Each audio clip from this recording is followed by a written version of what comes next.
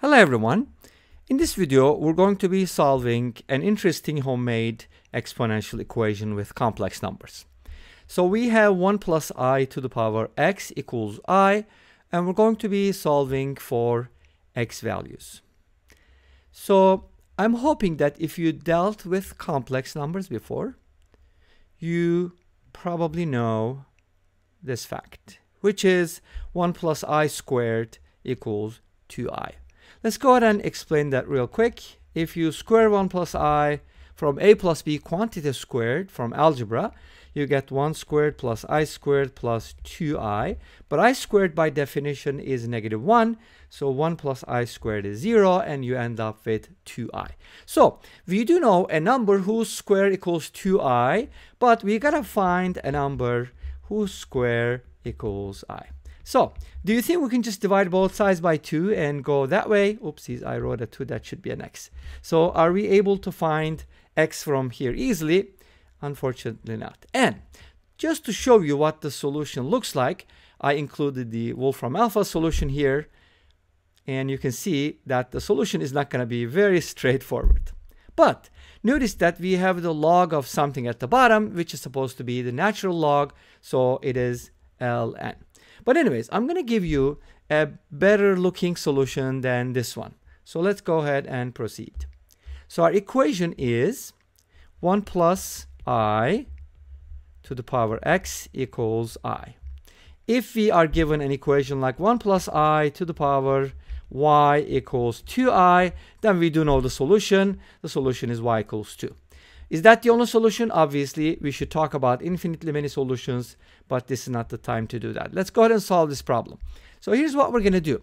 We're going to write 1 plus I in polar form. So to be able to write it, I do need two pieces of information. Let's go ahead and graph it first on the real imaginary coordinate plane. 1 plus I can be written as 1 plus 1I, so it's 1 comma 1. It's represented by a point on the coordinate plane. And its distance from 0 is defined as the radius or the modulus. So in this case, since we have 1, 1, and this is our number 1 plus I, then R would basically be square root of 2. Make sense? Pythagorean theorem, right? And then the second piece of information we need is the angle that it makes with the positive x-axis, which is theta, and theta in this case would be pi over 4.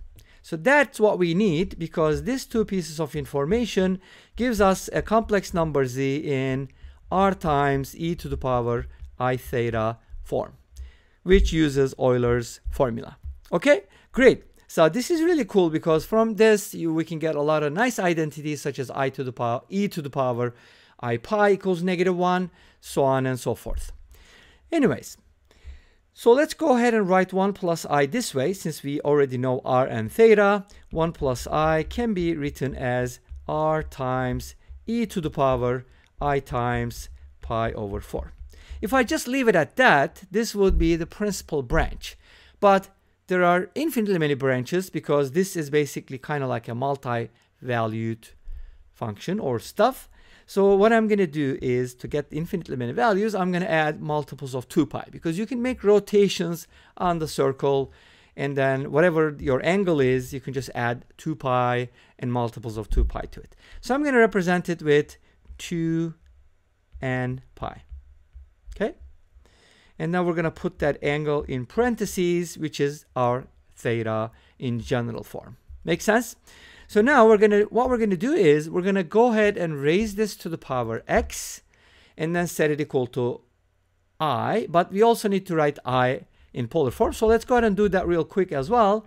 Well, I is just 0 plus I, so its modulus, r, is going to be 1, and the angle is going to be pi over 2. So I can be written as e to the power I times pi over 2 plus 2k pi. This time I'm also adding the multiples of 2 pi, but using a different integer, because n and k don't have to depend on each other. At the end, I'll show you some specific solutions. Okay? So given these two things, let's go ahead and put them together in our equation. Okay? So we had 1 plus I to the power x equals I. Replace 1 plus I with that, square root of 2 times e to the power I pi over 4 plus 2n pi.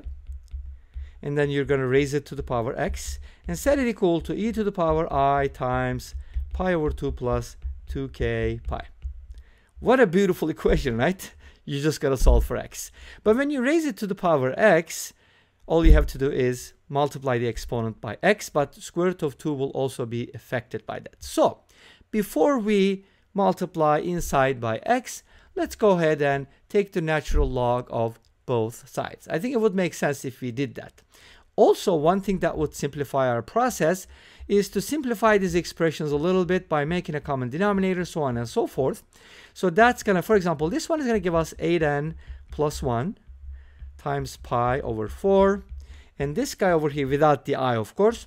And this guy is going to give me 4k plus 1 multiplied by pi over 4. So it's kind of like multiples of pi over 4, but those are integers that leave a remainder of 1, which is basically 1 mod 4, and these are 1 mod 8. So we're working different mods. Make sense? Hopefully that it does.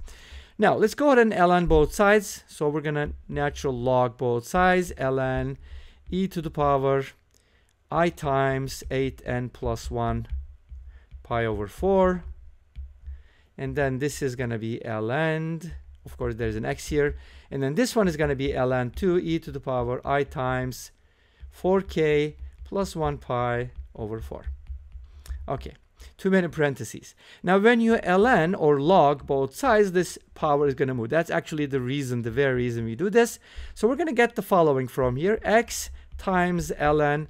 Now, notice that we can separate this into two ln's. So let's write it like this. Ln a times b can be written as ln a plus ln b.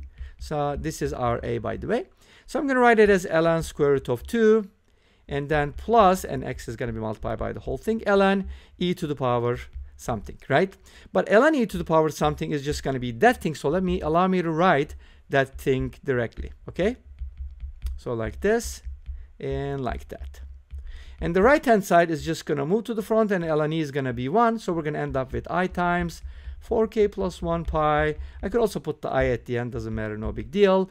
And we get the following expression. All right, great. Well, I don't know if it's great, but it kind of is. So this can be written as ln 2 to the power 1/2, and then 1/2 ln 2. So what I'm going to do next is multiply both sides by 4 to get rid of the fraction. So here's what it's going to look like. X times, and when you multiply 1/2 by 4, that's going to give you 2 ln 2. And then we're going to get rid of, let me just write the I last, pi I, like this. And then this is going to equal 4k plus 1 multiplied by pi I. You see, we got rid of the 4s. Everything looks better, hopefully, right? Now, here's what we're going to do.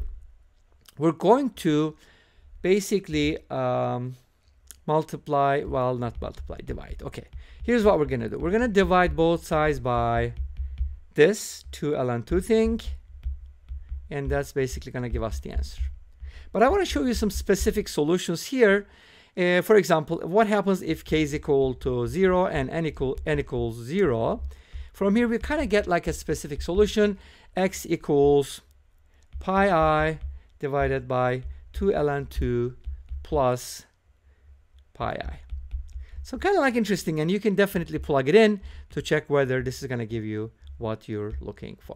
And this brings us to the end of this video. Thank you for watching. I hope you enjoyed it. Please let me know. Don't forget to comment, like, and subscribe. I'll see you next time with another video. Until then, be safe, take care, and bye-bye.